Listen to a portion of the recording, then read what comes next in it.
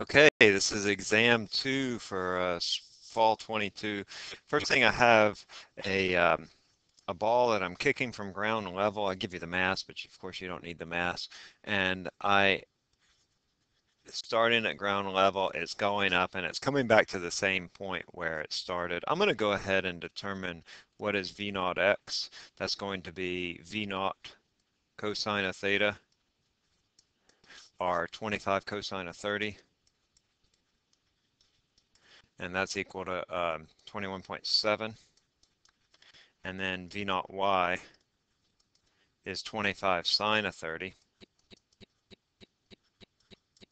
And then that's equal to 12.5. So I'm just going to sort of keep these up here. I'll need them at various points. The first thing I want to know is what is the speed of the ball at the top of the trajectory? Well, as the object goes up like this, I know at the top of the trajectory that Vy is equal to 0, so the only speed that I have is Vx, but I know that Vx is equal to V naught x, so that's equal to 21.7. And then for part B, I want to know what is the maximum horizontal range. Well, first I need to find out how long is this object in the air. So I'm going to first determine what is the time at the top of the trajectory. I know that Vy at the top is equal to 0, and I also know that that's equal to V naught y plus AYT.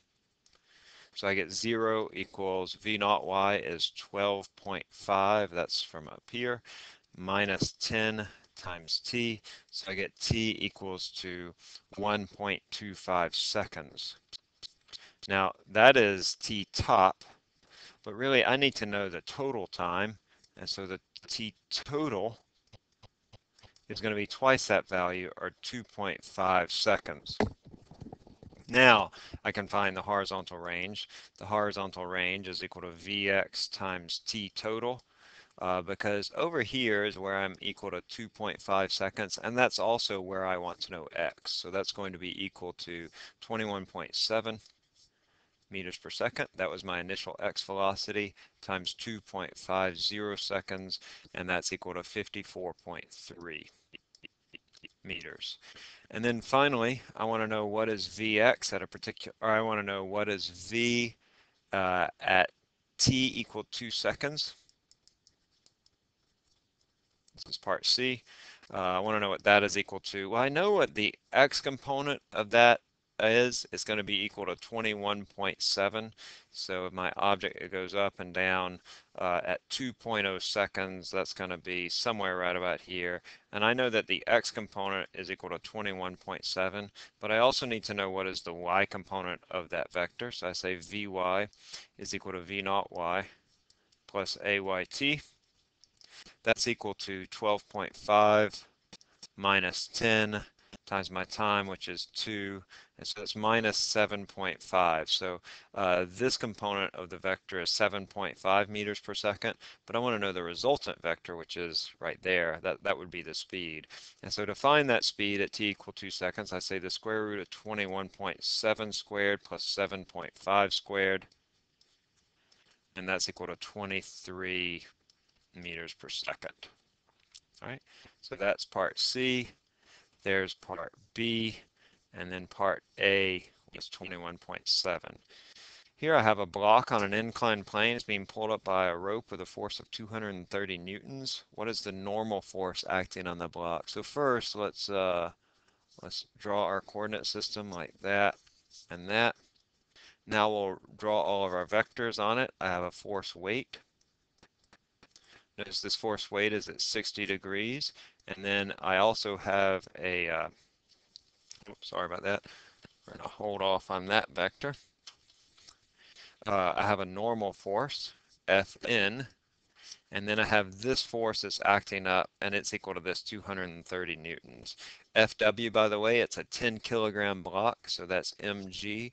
10 times 10 meters per second squared is 100 newtons. So the weight of this object is 100 newtons. Now let's draw this, and I'm going to resolve all these vectors. What did I use? There we go. I'm going to resolve these vectors into their x and y components. So I'll have Fn. This is going to be F which I'll just go ahead and put 230 newtons.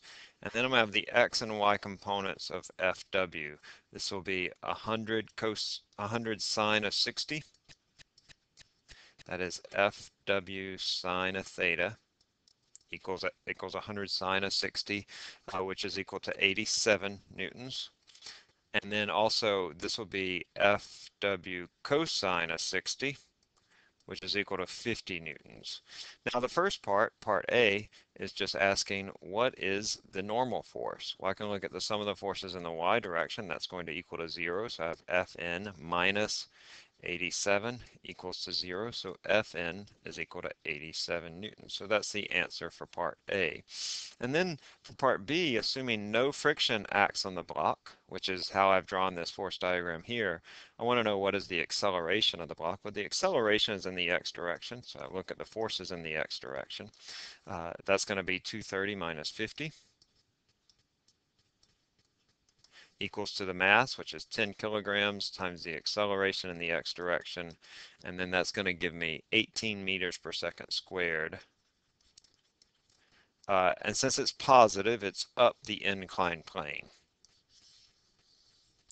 And then finally, if I assume that the kinetic friction is 0.2, what is the acceleration of the block? Well, the first thing I want to do is just determine what is the frictional force. It's mu k times the normal force. That's 0.2 times 87 newtons. And so that's equal to 17 newtons. Now, I'm going to draw this force in here. So here's my Fk, which is equal to 17 newtons.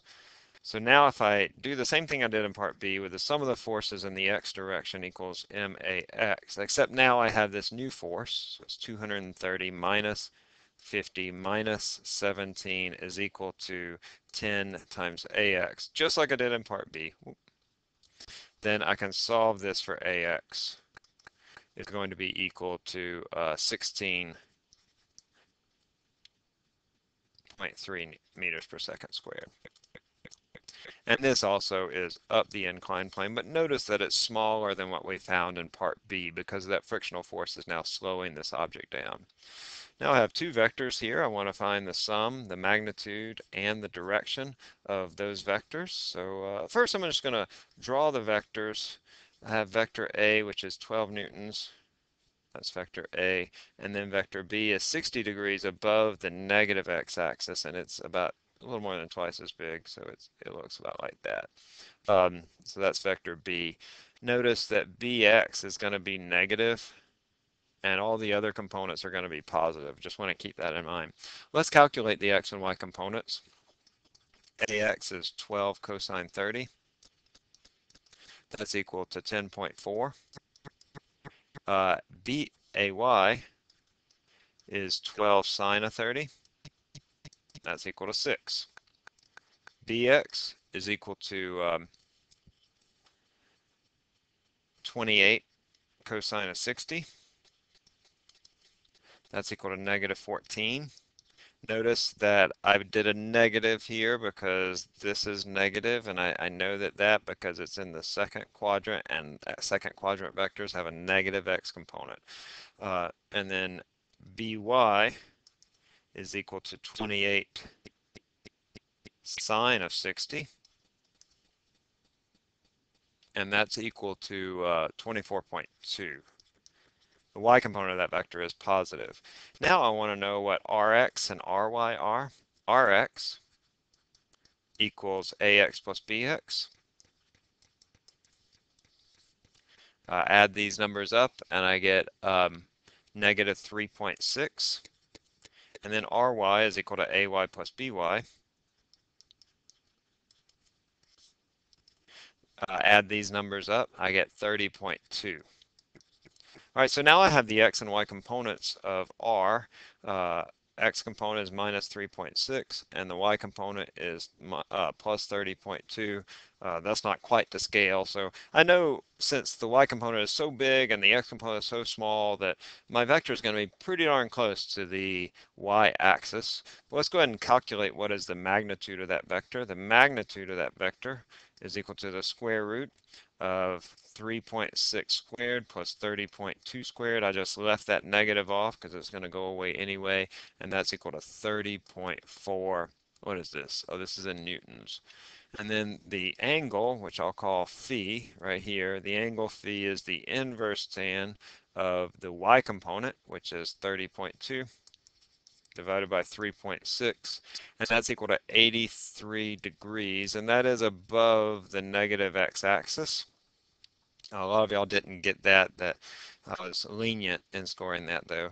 Or I could say that it's 97 degrees from, or counterclockwise from, which is assumed, the positive x-axis. So 30.4 newtons, and then one of these angles would have been correct. All right, you launch a projectile in the horizontal direction of a platform that's 125 meters tall. It has an initial speed of 20 meters per second.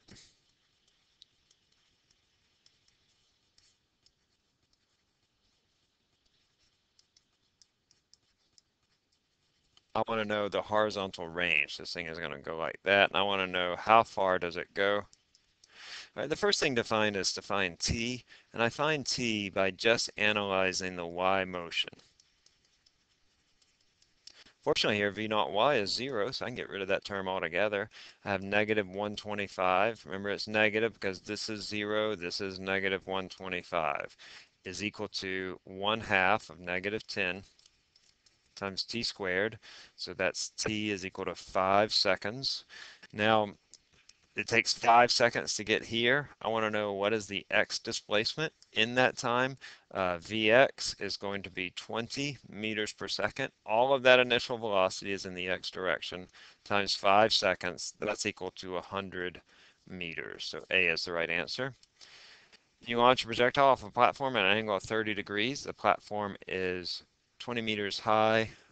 Projectile requires 4 seconds to reach the bottom. What is the speed of the projectile? And actually, I wanted to know what is the initial speed of that projectile. So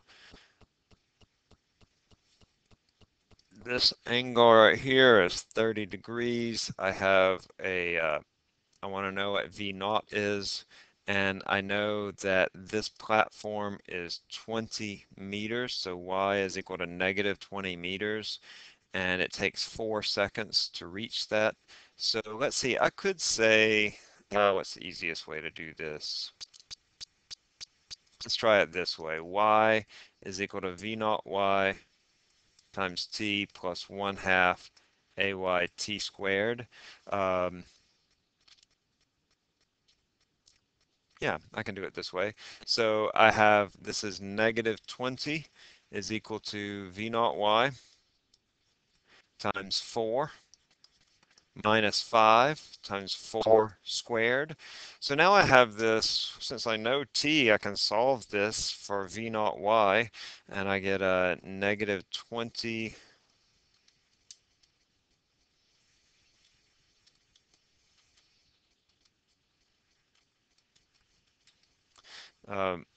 negative 20 plus 80 divided by 4 is equal to v naught y, and so that's equal to 15 meters per second.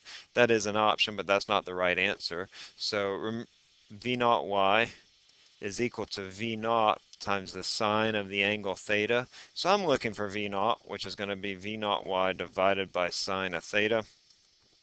So that's going to be 15 divided by sine of 30,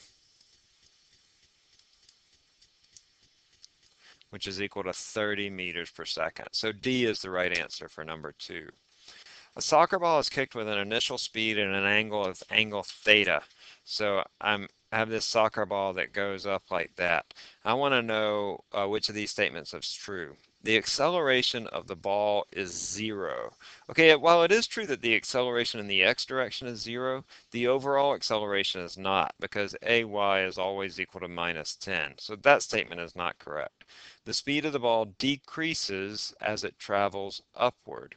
Okay, yes, that is true because, well, the x component of the velocity remains the same. However, the y component gets smaller as it goes up. So the overall speed of the object does decrease as it goes up. So 2 is right. The horizontal component of the velocity is constant. Yes, that's true too. The acceleration of the ball changes directions at the top of the trajectory. No, the acceleration of the ball is always in the negative direction. The velocity of the ball changes direction, but not the acceleration. So that's not correct. So only 2 and 3 are correct or yeah, 2 and 3 are correct. Projectile is launched horizontally from a cliff. Which of these represents the y motion of that object? So it initially starts out with a 0 y velocity, and then it increases in the negative direction. So that would be here. It starts out small and then gets big in the negative direction. So C is the right answer for number 4. You launch a projectile with a speed of 20 meters per second at an angle of 30 degrees. What can you do to increase the horizontal range of this object? Okay, well, if I increase the angle from 30 to 40, that does increase the horizontal range. Now, there is a point, if I keep increasing my angle, then eventually my range will decrease, but increasing it to 50 degrees will not cause my horizontal range to decrease. A couple of you actually mentioned this in the test, and I dismissed it, and I'm sorry for that. Y'all were good students. I should have listened to you. I had made a mistake on this problem. So both 1 and 2 are correct, and 3 is correct too. Let's go back to 1 and 2. So if I launch this at 30 degrees, it goes like that. If I increase it to 40 degrees, it goes a little bit farther. If I increase it to 50 degrees, it does go a little bit farther. Now there is some angle where I come and it's going to go lower, but not at 50 degrees. Okay, so both 1, 2, and 3 are correct. I will remind you that the angle for the maximum range is equal to 45 degrees. And inside my twisted little head, I had some idea and I just wasn't thinking it through. So I'm sorry for that if that caused y'all grief. But 1, 2, and 3 are both correct. And so obviously that's not an option here. So I will deal with that in the scoring, take that question out, or I guess just take it out. What happens to the horizontal velocity of a projectile launched with an initial speed of 30 meters per second and an angle of 0 degrees? Okay, so I have an object that's going like this, and it horizontal velocity. Because the object is accelerating in the y direction at minus 10 meters per second squared, the horizontal velocity increases. Okay, that's not true. In fact, the y acceleration shouldn't affect the x velocity at all, and we know that the horizontal velocity remains the same all the time. Because of the horizontal launch, the x component of the velocity is 0. That's not true. In fact, we know that v naught is equal to vx in this case. Because the x acceleration is 0, the horizontal velocity remains constant. Okay, true statement, yes. Because the angle is 0, the horizontal velocity decreases after launch. No, the horizontal velocity remains the same. So C is the right answer for number 6. A vector has a magnitude of 12 units at an angle of 30 degrees. What is the x component? All right, so the x component of, I'll call it r, rx, is going to be equal to r times cosine of theta. That unit r is 12 units times cosine of 30 degrees. And so that's, I'm sorry, I need to pause for just a second. Okay, that's equal to 10.4. Vector A is 4 units in the negative x, and vector B is 2 units in the positive x. Let's just draw these. So vector A is 4 units in this direction, and vector B is 2 units in this direction. But I want to know what is 2A minus B. So that's going to be 2 times negative 4 minus 2. So that's negative 8 minus 10. Yeah, that's right. So negative 8 minus 10. So excuse me, negative 8 minus 2. So the answer is 10 units in the negative x direction because this comes out to be negative 10. I have vector A that's 10 units, all right, 10 degrees below the negative x-axis. That would be over here. And then vector B is 340 degrees from the positive x-axis. That would put it over here. What is the sum of those vectors? It's going to be somewhere between there and there. So that would be D, and E is the right answer. Consider these vectors. What is A minus B? Okay, I'm going to draw negative B right here. That's A, negative B, and so the resultant is going to be D for number 10.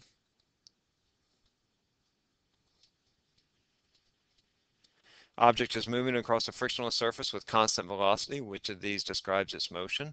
Okay, the object has inertia. That's true for all objects of mass. The object has a net force of 0 only if it's not accelerating, which it's not, so that is true.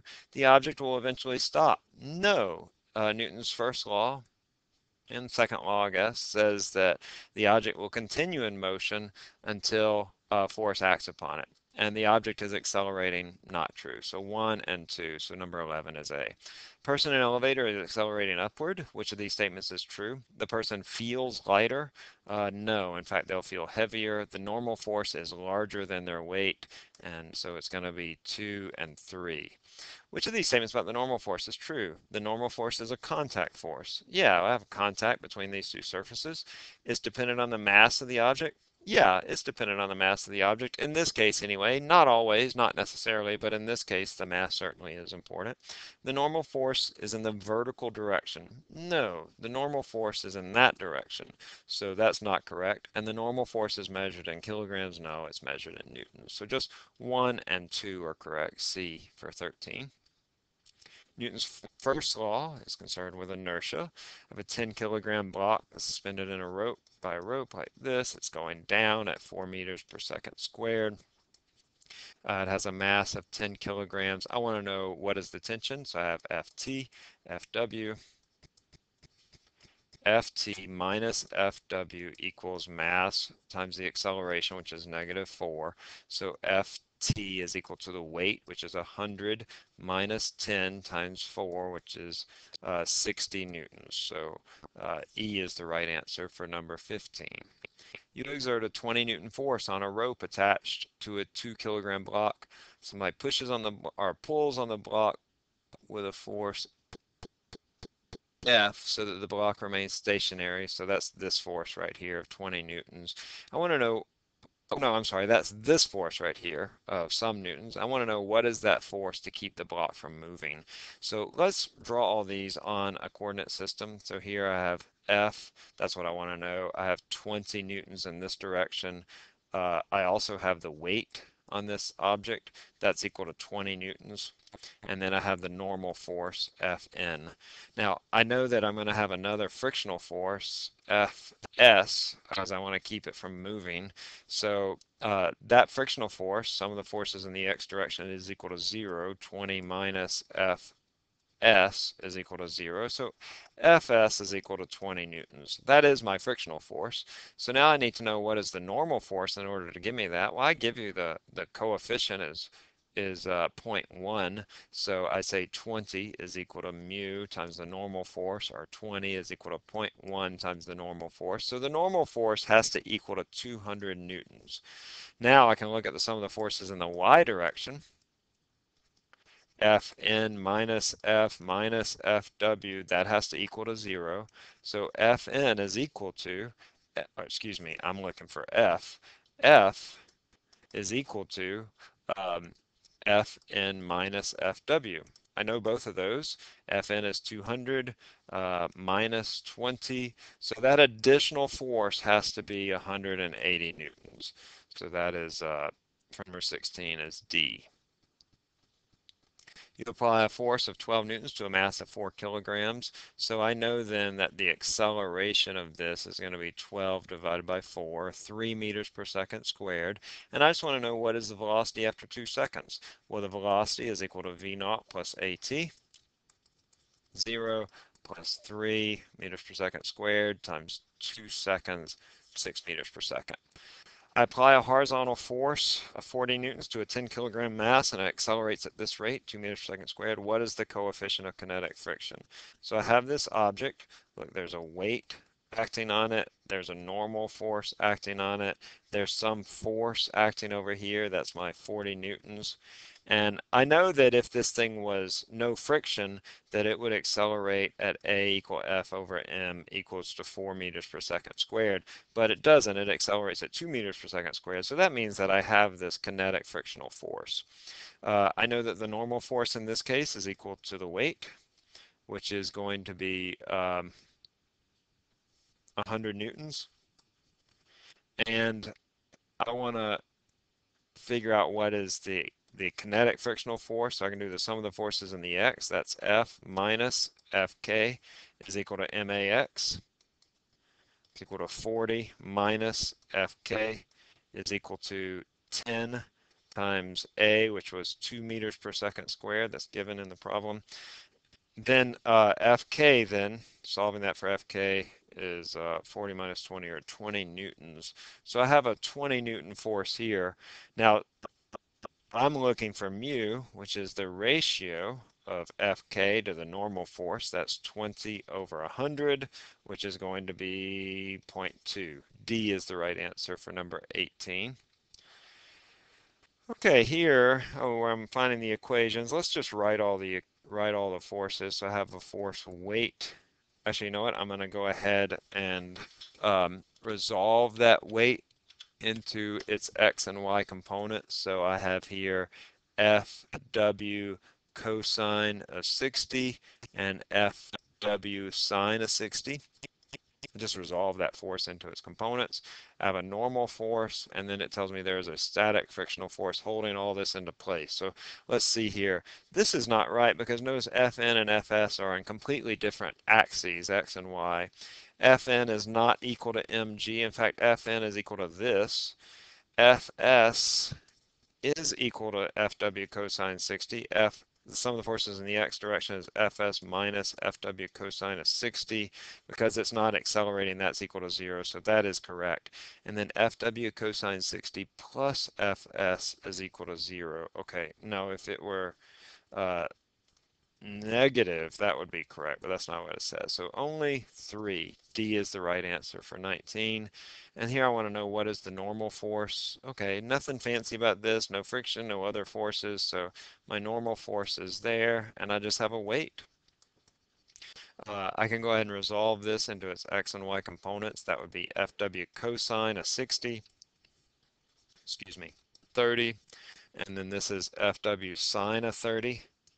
So if I look at the sum of the forces in the y direction, that's going to be Fn minus Fw sine 30.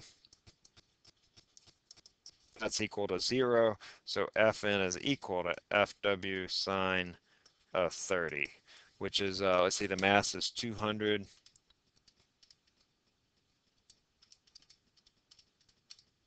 Yeah, so that's equal to 100 newtons. All right, that's it.